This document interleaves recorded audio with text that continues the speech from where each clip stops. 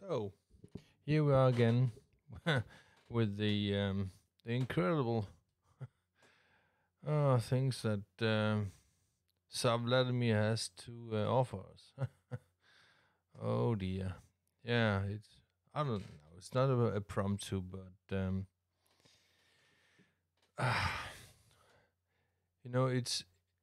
it's incredible that some really say, oh, he's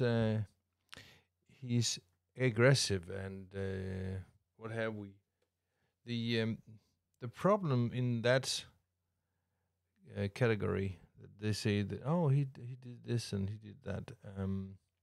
It is like this that they had an agreement. Yeah, we have some final shots of him. um, they had an agreement with NATO in 1993 that they would not interfere in their interest sphere.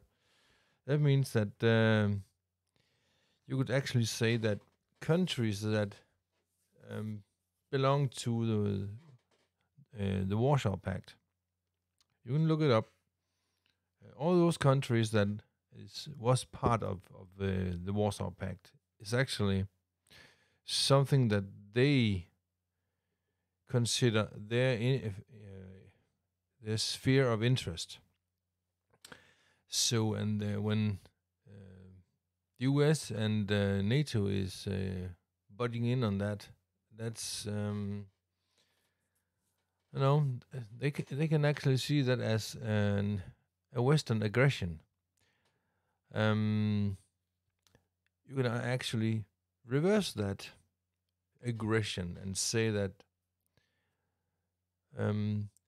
why do those Baltic states, for instance, why would they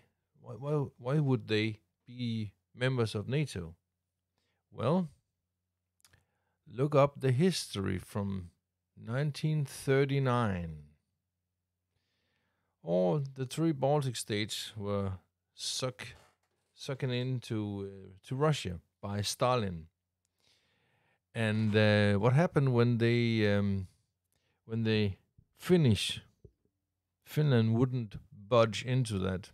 Oh, the Russian just lost about 800 and some thousand men in the Winter War that stopped in 1940. Um, you can look it up. Um, but that's the problem with people that you have to have in certain things and areas that they do not budge at all because no, we do not want anything to do with you. So you have the map, and you actually see that I have a red circle around Poland and the three Baltic states. Yeah, and my country is there also. Denmark, yes, cool. And you have Finland, and that could actually be problematic for those countries because they would not have anything to do with Russia, but a portion of their nationalities is actually um, Russian because they didn't just leave the country when the Berlin Wall came down. So, oops. So yeah, that's a problem, and Russia and China is actually what the have we here? Oh, promises made, promises broken. What Yeltsin was told about NATO in 1993. Oops, and why does it matter? Yeah, it matters. But sure thing. I'm not saying that Ukraine hasn't have had a a legal right to self-defense.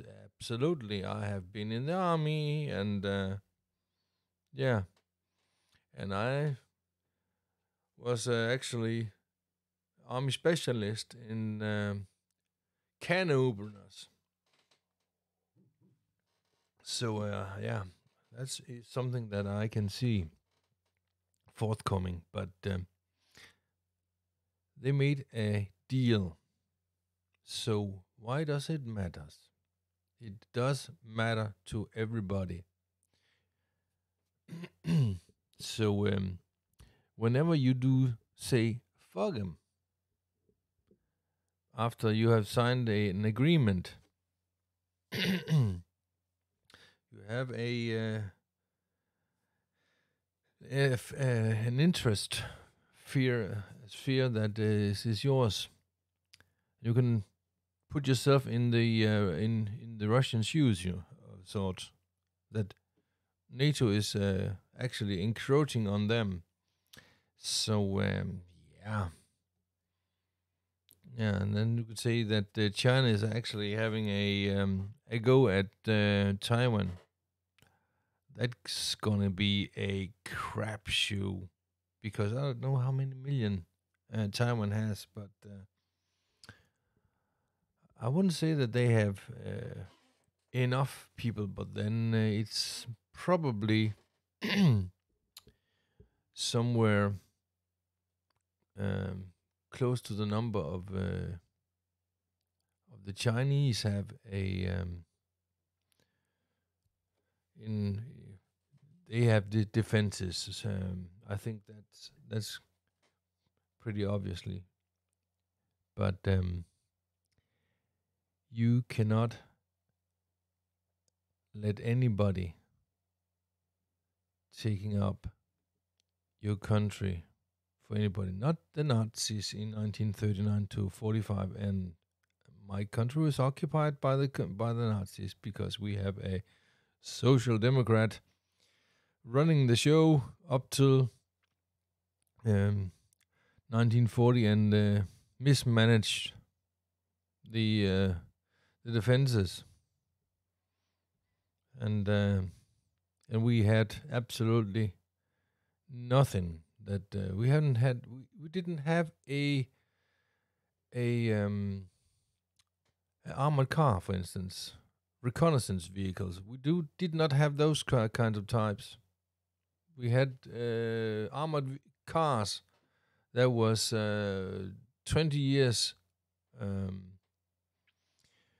by the standard, and everybody with some knowledge of the army at that time, they know what's up. Mobility, armament, protection of the crews, the armor triangle. Yeah, I think that that is what the Chinese is going to do is probably while America is and NATO allies are going down there to Ukraine, and then oops, yeah, and they can do squat, diddly squat. They cannot, but it's not my headache. That is absolutely. I'm too old for that crap. 54? Yeah. No. That's not gonna happen in my time. But like and subscribe, and if you like. And see you in the next one. Tally ho.